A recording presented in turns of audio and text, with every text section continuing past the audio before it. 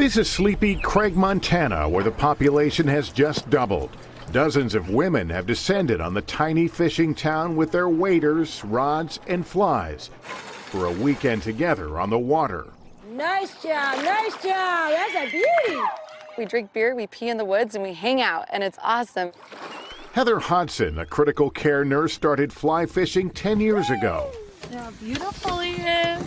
Looking for fishing buddies, she started a group called United Women on the Fly. Women are really good fly fishers. For one, we listen.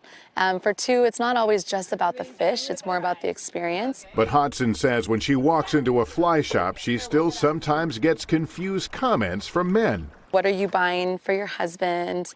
That sort of thing. And I just politely will, maybe talk a little talk. For decades, this was largely a man's sport with few female stars, like Joan Wolfe. Now 31% of Americans who fly fish are women. It's like yoga on the water. There's something so zen about it.